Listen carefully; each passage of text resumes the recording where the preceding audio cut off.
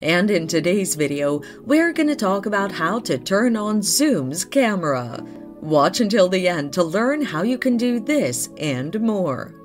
First, open the Zoom app on your desktop.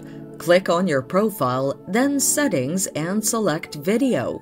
Your Zoom camera will automatically turn on, giving you a preview of how you'll look in the camera before the meeting starts. Once logged into the meeting, click on Start Video at the bottom left of the screen. It'll turn on the Zoom camera. To turn it off, click Stop Video, automatically turning off the Zoom camera. What do you do if the Zoom camera isn't working?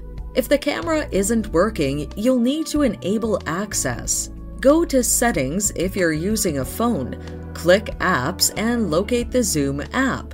Under Permissions, turn on the camera so it's enabled. If you're using a laptop, search for Privacy and Security. Open it, then scroll down to App Permissions and allow the camera. So that's it. Turning on your Zoom camera is just that easy.